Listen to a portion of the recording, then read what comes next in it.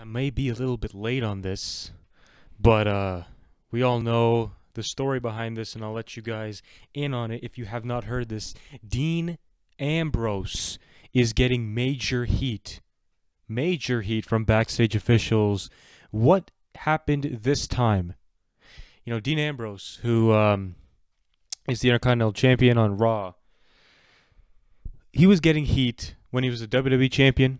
He was getting heat after the Steve Austin podcast. He was getting heat for everything, and it truly just seems in his voice that he is not obviously, being able to do what he wants. He's being scripted for every little thing he does. Everything. And even though, they say he's a lunatic and stuff, he's not really a lunatic. He doesn't act like a lunatic. He's not getting booked like a lunatic, and he seems very scripted, but he also seems like he doesn't want to be there. I don't know how else to put it, because he just doesn't seem like he wants to be in the position he's in, and maybe that's not necessarily the character he's with, but more so how he presents it. He doesn't want people writing things for him, and now he's getting heat for a lot of things he's been doing. I don't know exactly what the heat is on this time, but let's get right into it and talk about it. So the Superstar Shakeup, which has left Ambrose on Raw, also shuffled around many other superstars, and now all three members of the Shield have been reunited and sit in the same locker room. Roman Reigns, Seth Rollins all stayed put with their old teammate got put onto the red brand. And in early returns, this is looking like a good move by the creative team. Another big star from the blue brand made the jump with Ambrose, which is, or who is, Miz, and obviously Maurice with him. Now, the unspoken or outspoken performer used his talk show Miz TV as a platform to voice his displeasure with the Lunatic Fringe's approach to the ring lately.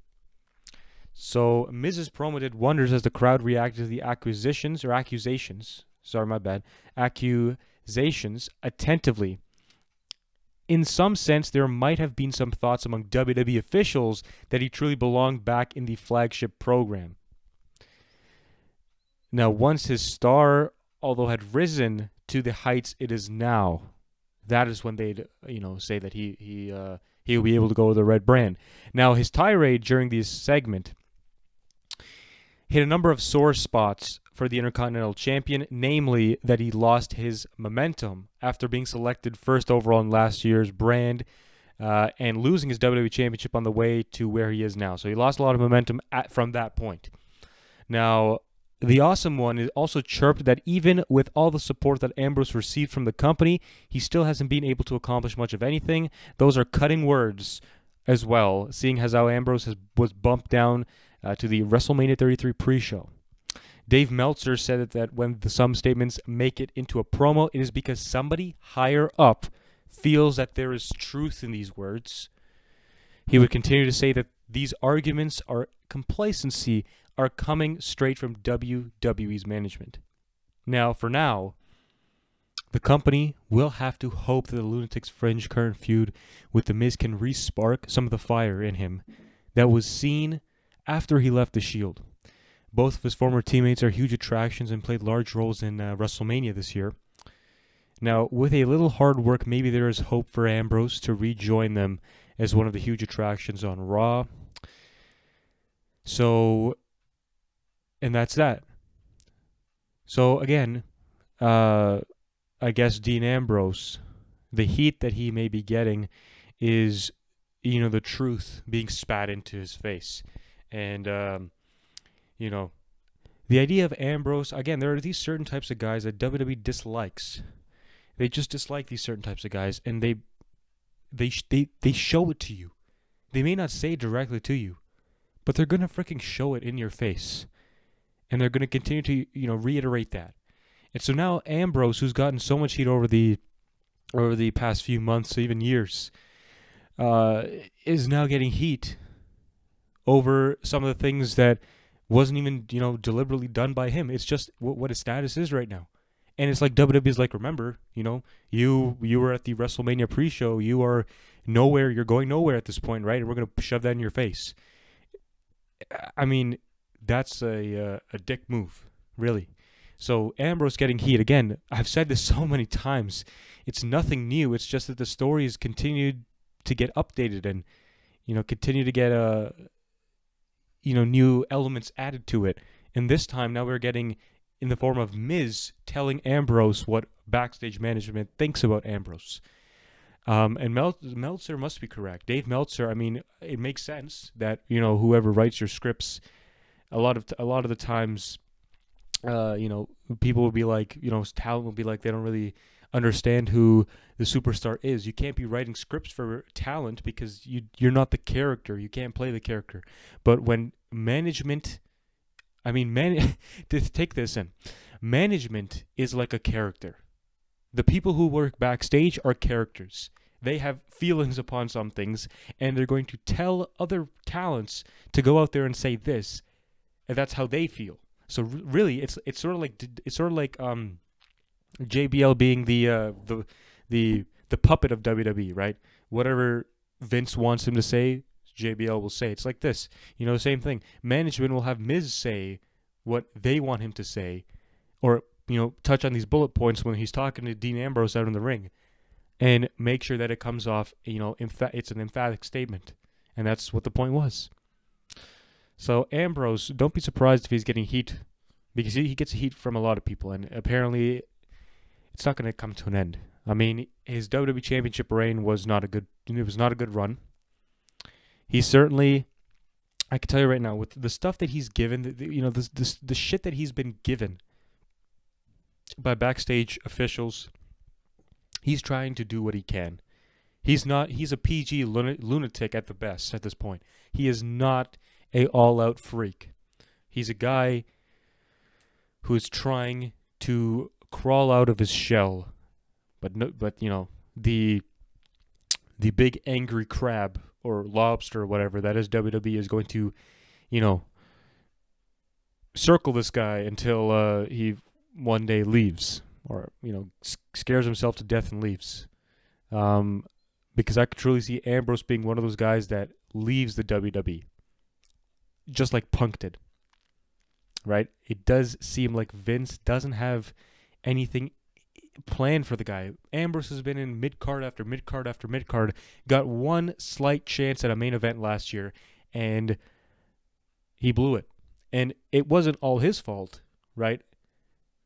I mean, the way WWE booked him, it didn't seem like he was even a WWE, champion.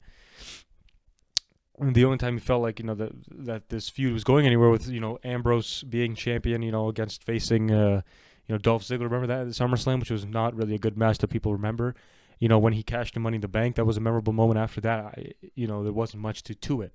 I remember the SummerSlam match for not being as great, right? Then he lost to AJ Styles, and that was the end of that. So AJ Styles, who, since the brand split, since Brock Lesnar, I believe, because I don't know, or even Seth Rollins, I would say since Brock Lesnar, he is the one, since, Brock Lesnar again, who has made the title seem legitimate. When Styles came out to the ring, I felt the presence of the WWE champion, not just some ordinary guy. That's AJ Styles. He had his own, feeling to him when he came out as champion. I mean, I don't even have to, think if he's champion at this point or not. I know he's not champion. When he walks out there, it feels like he's still champion. When AJ Styles comes out to the ring, I forget everything, and I focus on him, and I try to think about, AJ Styles is obviously not WWE champion. Who is it? I forget it, because that's how good Styles was as champion, and, still is. If he's WWE champion at this point, it wouldn't make a difference, because he's great right now. He'll be great with the championship.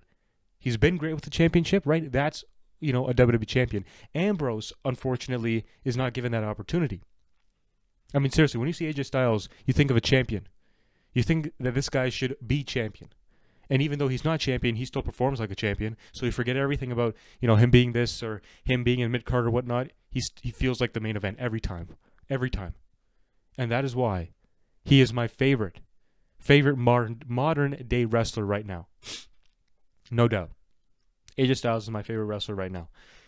Now, as for Ambrose getting this heat, it's I don't know what else to call it. Pathetic? Is it upsetting? It's pissing me off that he gets heat for everything. I mean, he got heat for the, well, I don't know, I don't remember, but if he got heat for the Lesnar match, but obviously he did say that Lesnar was pretty lazy in the match. You know, it's quite coincidental, and you know, his Stone Cold podcast with Stone Cold was not amazing as well. It does seem like it's him who is having these repercussions, or not repercussions, restrictions on him, and then he ultimately gets heat for it. Why? It's because he's not a guy who is like Stone Cold or The Rock. You know, he works every single day in that company, so he deserves more shit to him so that he gets better. You're not going to make the guy better if you're going to keep shitting on him and not giving the opportunity.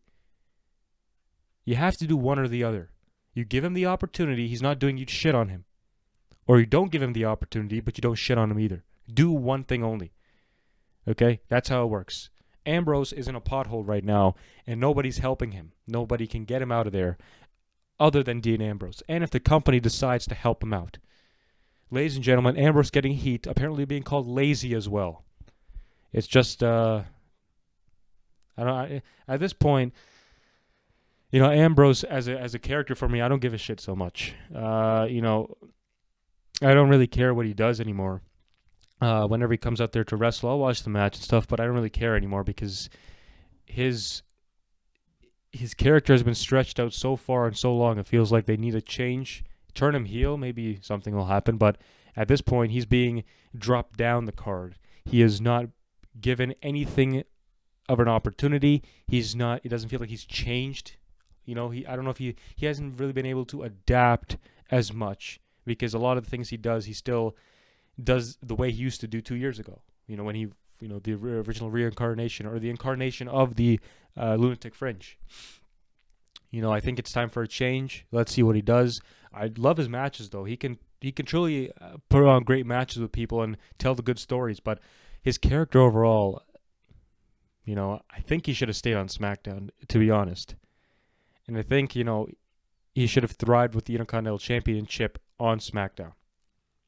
But that's just my take. I think Ambrose needs a little bit more leeway on his part. So, ladies and gentlemen, thank you very much for tuning into this video. Ambrose, again, is in that same state that he's always been in.